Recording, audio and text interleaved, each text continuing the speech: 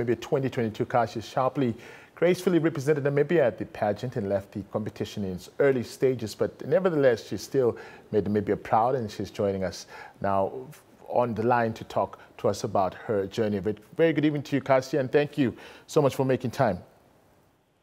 Good evening. Thank you so much for having me. Firstly, just briefly, Cassia, just talk to us about your journey to Miss Universe. I'm sure everybody wants to hear it. Yes, the journey to Miss Universe has been nothing but a great blessing in terms of the experiences I had and the network I built. And it's safe to say that the world knows about Namibia. And it's simply just because I carry my nation with so much pride and dignity. And I stay true to myself throughout the whole process. And it's all about putting in the work, staying consistent, and reminding yourself of your why. At the end of the day, I never got into pageantry just for the glitz and the glam and the title, but I got into it because of the upliftment of my country and the people. So the journey to Miss Universe, it was a blessing, not just because of the opportunities, but because of the support I've been receiving from the Namibian people. And yes, it has just been constant accelerating growth, yeah. We understand that you shared a room, or rather the Mr. Africa and Davi Nokere was your roommate during your stay in the States. Talk to us about that, and what did you learn from her? It was so divine. It felt like home was with me all the time. She's such a beautiful woman with such big dreams and goals and aspirations, and we related on so much, and we could really learn from each other. And whenever we had a busy day and we came to our room, it felt like we were just at ease because we were so comfortable around each other. It never felt like competition. It just felt like we were completing each other throughout every single day.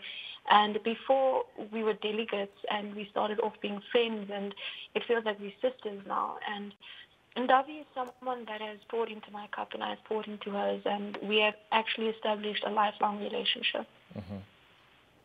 I'm sure there were very big moments during the Miss Universe pageant, but what was the one that stood out for you the most that you will forever carry with you? The one moment that stood out for me the most is just that stood out the most for me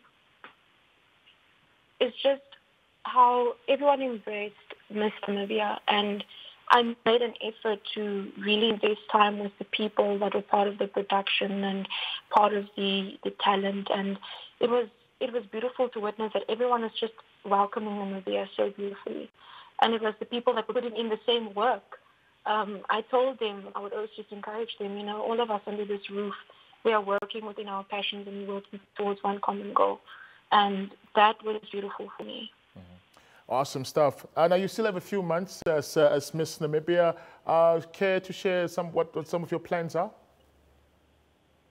I'm actually working on a very vigorous project where I will be going to different pediatric wards within the hospitals around Namibia, and I will be painting murals. I'll be repainting murals in the pediatric wards through my non-profit organization, the Honeycomb Haven Foundation, and I'll be establishing myself as the brand Cassia Sharpley. And I'd actually like to invite any corporate companies, any schools that would like me to speak at the events, because I'm also going to embrace that avenue of life of being a public speaker and a motivator, since I have a passion for that. And I'll also be pursuing my Bachelor's of Emergency Medical Care. All right, Cassia Sharpley, thank you so much for your time, and we wish you all the best for this year. Thank you so much.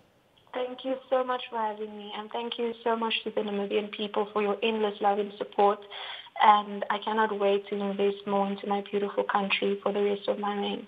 Awesome stuff. Much obliged. Thank you.